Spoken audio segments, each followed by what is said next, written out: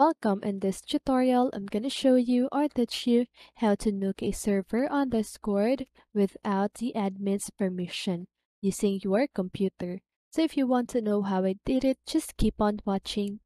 So first of all, you want to open your browser and search for discord.com. Then just go ahead and log in your account. Okay? So now once you log in your account, you want to search for sanan.com at a new tab. I'm sorry, sanan.bot. Okay? So you can see that here on my search bar. And now you want to click on invite.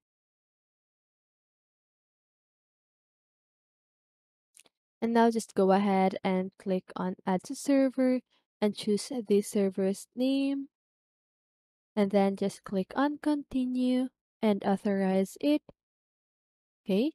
So now when you I'm sorry, you just need to verify that you are a human. Okay. So once you've done that, you want to go back here on Discord. As you can see, it says welcome Sanon, say hi.